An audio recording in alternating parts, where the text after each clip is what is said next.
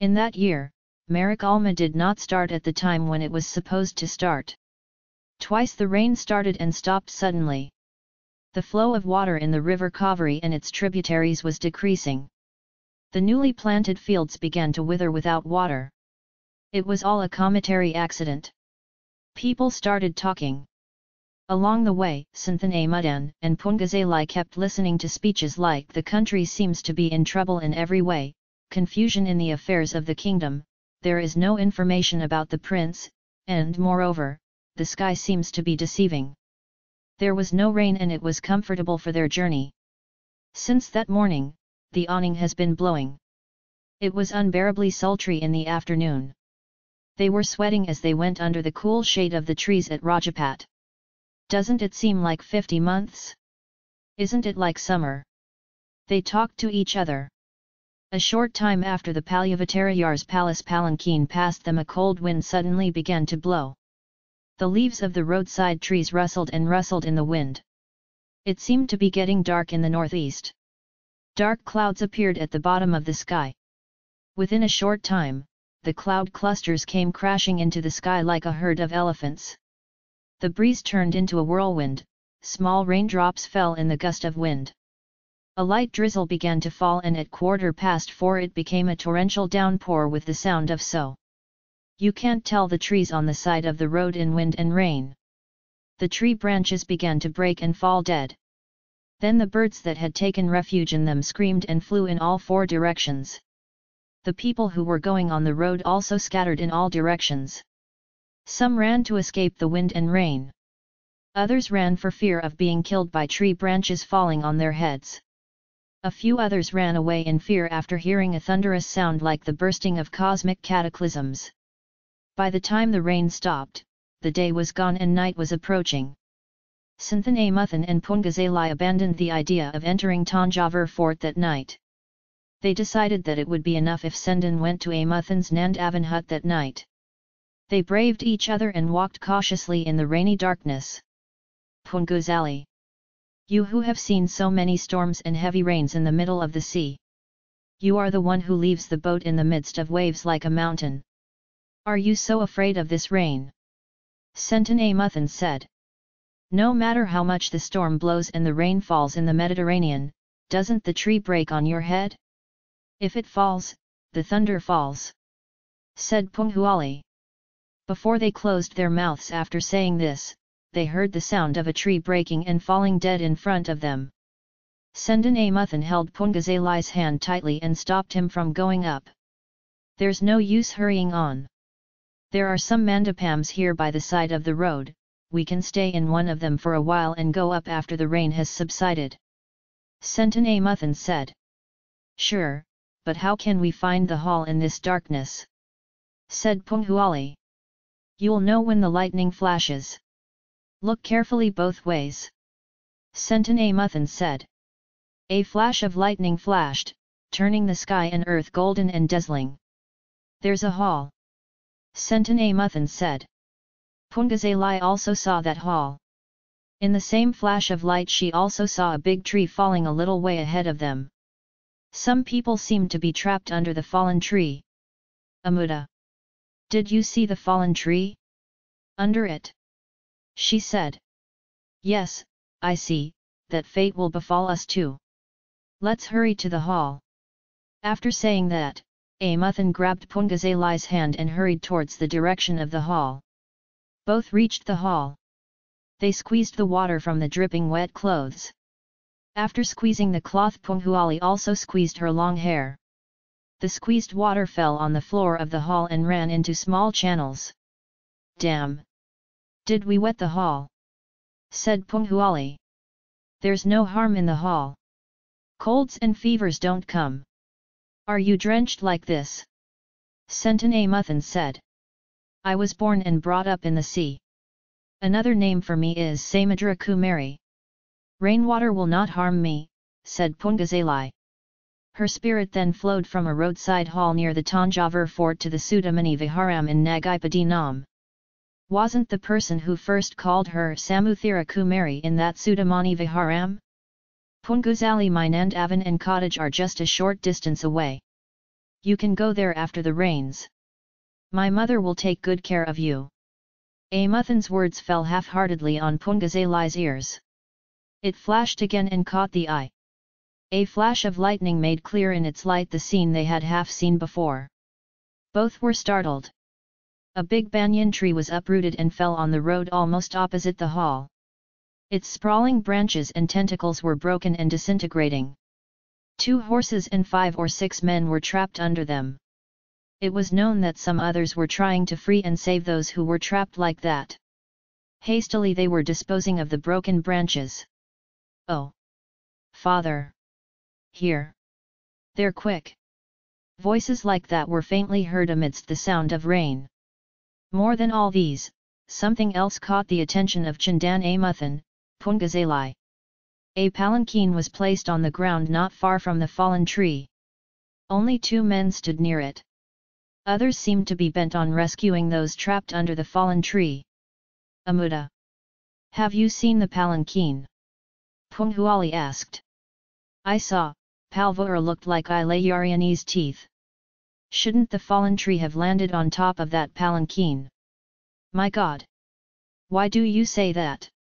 You saw the Queen of Palvoor and said that you were going to accomplish something through her. Yes, though, I don't like that Palvoor Ilayarani all that much.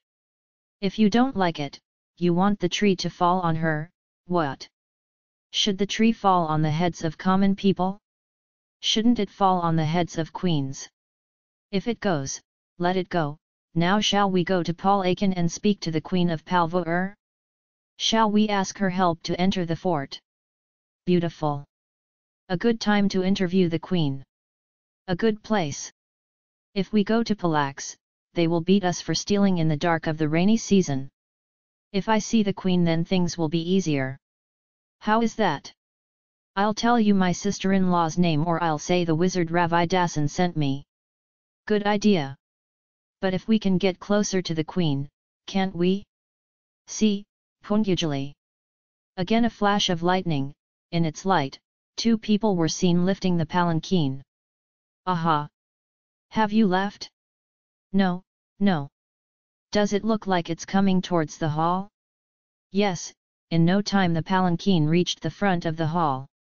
The palanquin bearers lowered it. Isn't the Princess of Palvoor coming looking for us? Said Pungazali.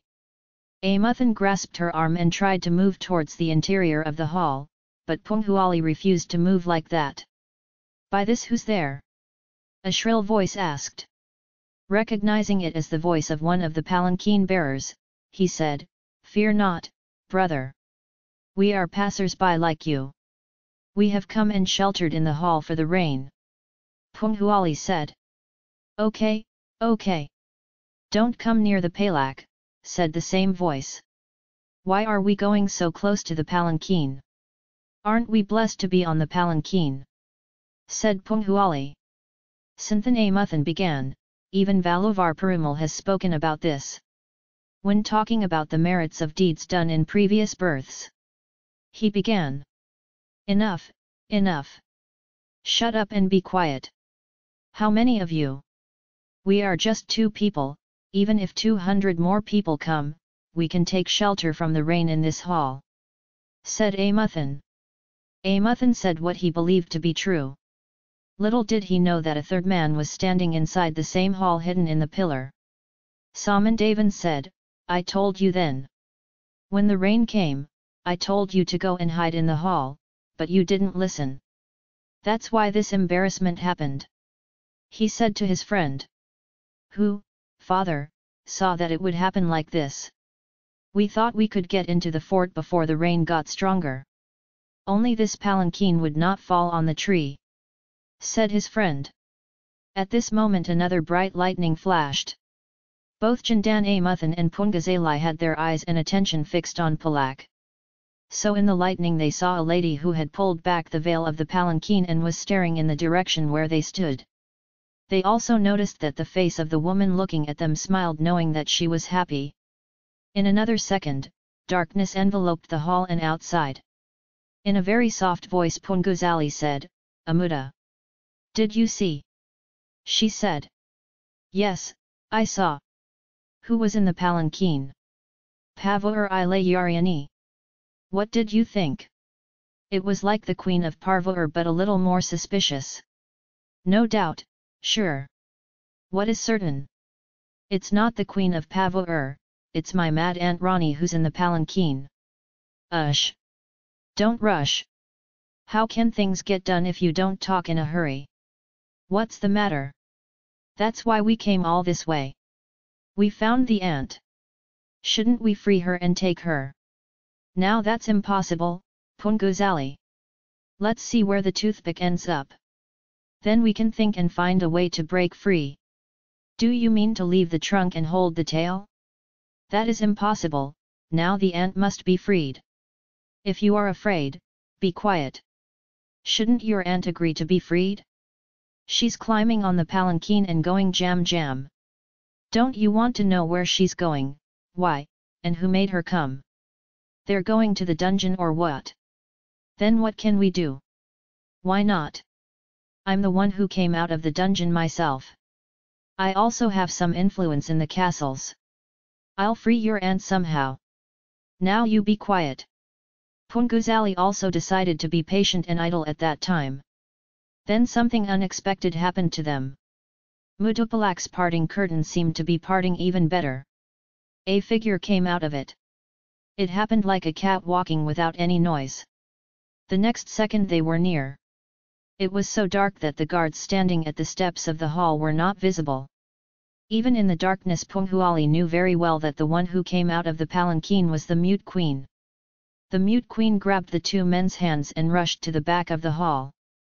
Uchimukandhu embraced Punguzali and expressed her happiness at seeing her. Later, the aunt and niece had a brief conversation in sign language. How did they talk to each other in that car? How did one come to know the concept? It is something we cannot explain. Punguzali sent to Amuthan, do you know what Auntie is saying? She is asking me to get on the palanquin. She is asking me to take her to your house. She said. What's your consent, flower girl? Amuthan asked. I'm going to do as Auntie says. Isn't that a good way to find out if the people who asked you to catch him are here? Think and tell. Flower pot. The trick is right. What danger there is in that? Amuda. Don't you worry. Doing as Auntie tells me, I won't be in any danger. If that happens, I have this knife at my waist. Punguzali said. After hugging her aunt once again, Punguzali walked noiselessly like her and entered the palanquin and left the curtain behind.